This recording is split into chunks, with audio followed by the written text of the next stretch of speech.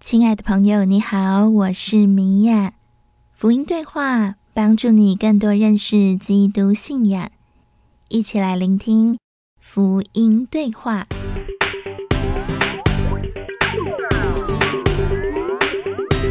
学问，学问，就是要学也要问，有问有答，让人真是无法自拔。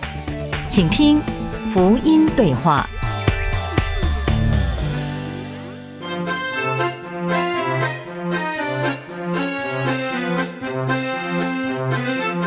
罪的定义，并非二元思想。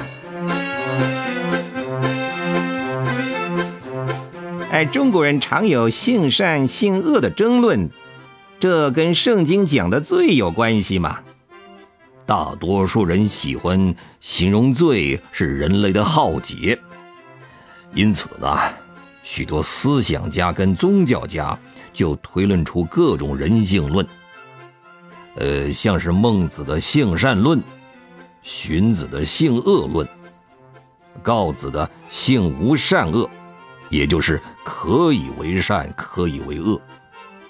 还有杨雄的性善恶混，董仲舒的性善情恶，王充呢，则主张人性三品说。主耶稣对于人或是犯罪或是遵行神的话，虽然也曾经用伦理的二元说法来表达，然而他绝无宇宙有善恶二元的思想。保罗说，这就如罪是从一人入了世界，死又是从罪来的，于是死就临到众人，因为众人都犯了罪。这段话断不是为了表示罪有源头或指出罪是什么，而只是为了说明人犯罪的事实经过，同时强调过犯不如恩赐，罪作王不如恩典借着义作王这种救恩的全能。